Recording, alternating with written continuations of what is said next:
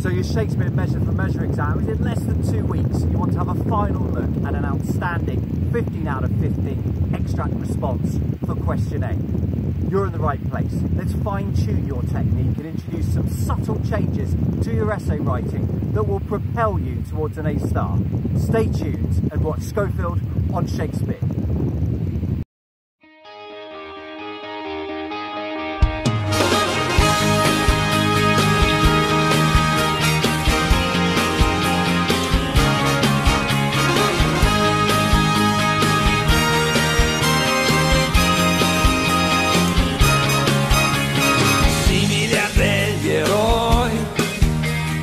Abbiamo il cuore a strisce, portaci dove vuoi. Brief reminder of the mark scheme. AO1 determines your bands and rewards quality of argument, writing and understanding of text and task. However, even more importantly, at least in terms of the percentages, AO2 is about your insight into language, form and structure, your use of quotations, and your understanding of how Shakespeare creates dramatic effects in relation to the audience. Practice really does make perfect with Schofield on Shakespeare. In a moment we're going to do a full question, and let's zoom forward to Act 5, Scene 1. Remember to include a short introduction which summarises the key events within the extract and puts it in the context of the wider play. What has just happened prior to this extract? Are the key ideas and themes within the extract important within the play as a whole?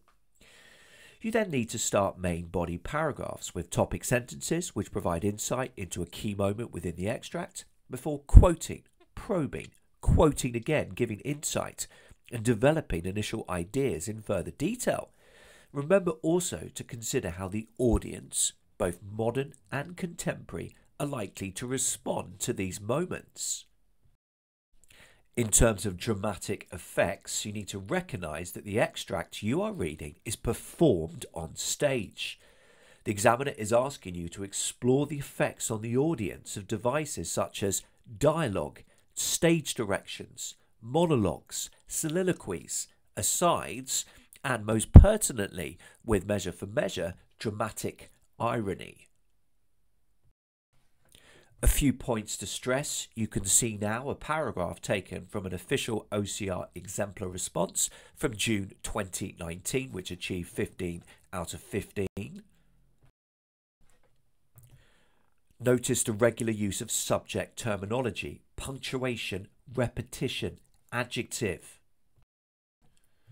Note also the amount of detail the candidate goes into when exploring quotations, with the phrases most good, and as all comforts and good re-quoted in order to give additional specific insights. So that gives you a bit of an idea, but of course your response is going to be even better. The extract is about to appear at 5-second intervals. I'd recommend locating it within your text and drawing a box around the correct section. So press pause now and write around 2.5 sides of delicious insight into this fascinating moment for the final scene of Measure for Measure.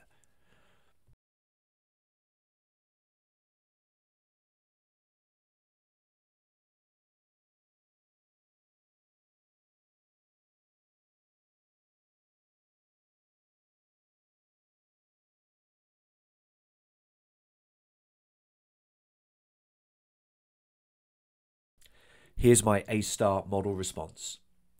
In this extract, Mariana responds to the Duke's questioning with equivocation and apparent riddles before revealing that she believes Angelo is her husband. This is a fascinating moment on many levels.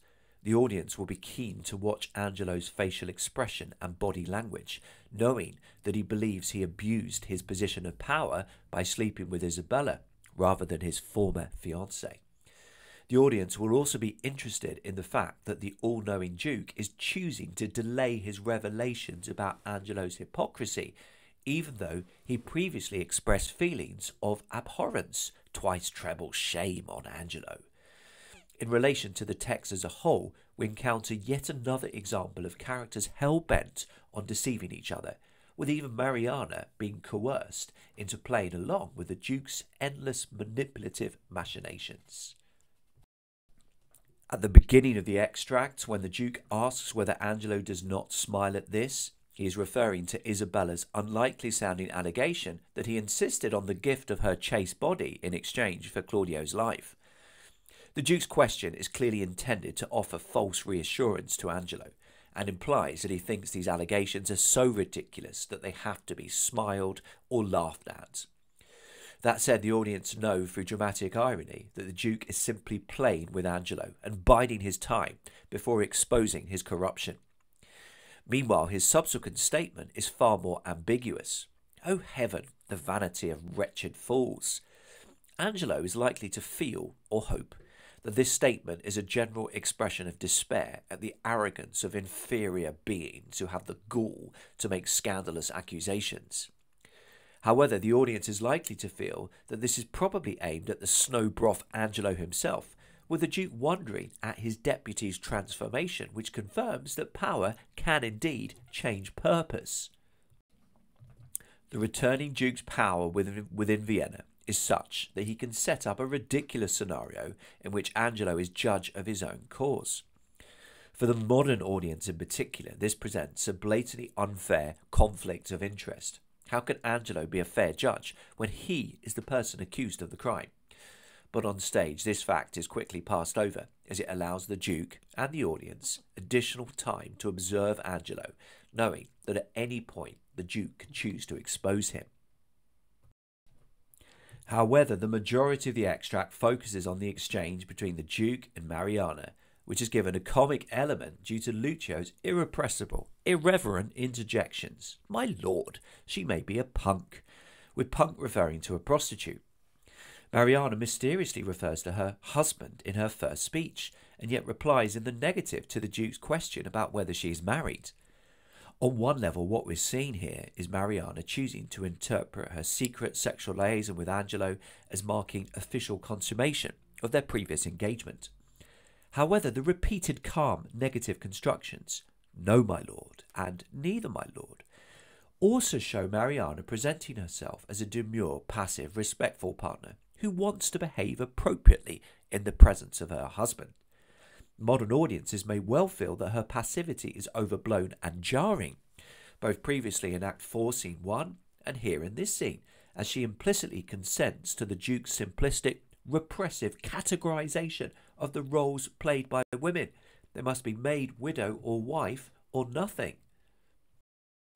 However, her use of polyptoton in the riddling-sounding confession that she has known her husband, but that her husband knows not that ever he knew me, shows remarkable dignity, particularly given the grubbiness of the bed-swap sexual liaison.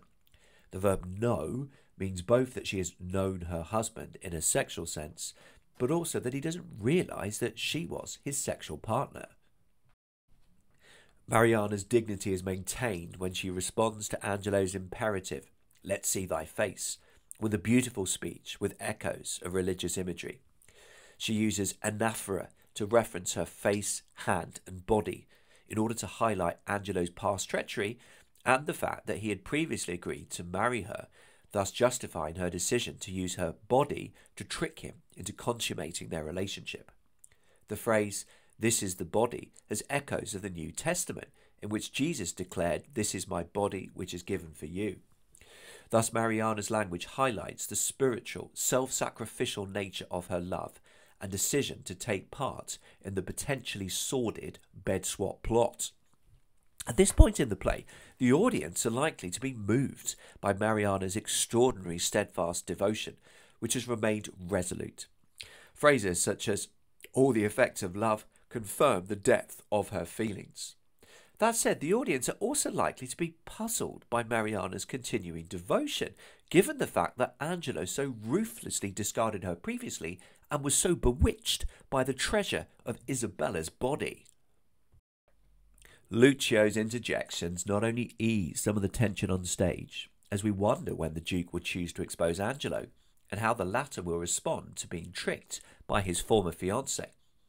They also make the audience wonder how the Duke will ultimately deal with him, given that he previously implied to Friar Lodowick that the absent Duke used to pay for sexual liaisons with old, impoverished women. His use was to put a ducat in her clack dish. In this scene, the Duke's growing irritation is seen in lines such as, "For the benefit of silence, would thou wert so too." This exclamation shows the Duke calling out in exasperation for Lucio to be drunk, as at least it means he wouldn't be able to carry on interjecting so obnoxiously. Now, think back to the mark scheme. How does this response meet the criteria within the top bands? I'll put the response back on screen shortly with my answers at 5-second segments so that you can ponder this question. Press pause to get cracking.